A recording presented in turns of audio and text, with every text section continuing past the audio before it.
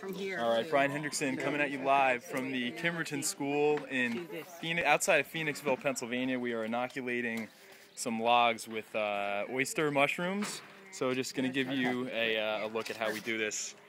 So Jess here has, say hi Jess. Hi. Jess here has lined the logs, and we've marked off every 4 inches in sequence, every 4 inches, and these lines are 2 inches apart.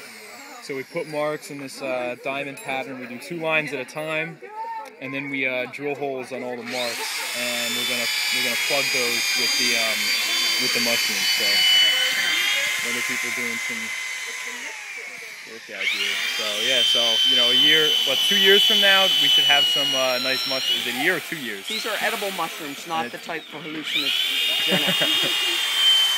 So, good stuff. So, high in vitamin D and folic acid.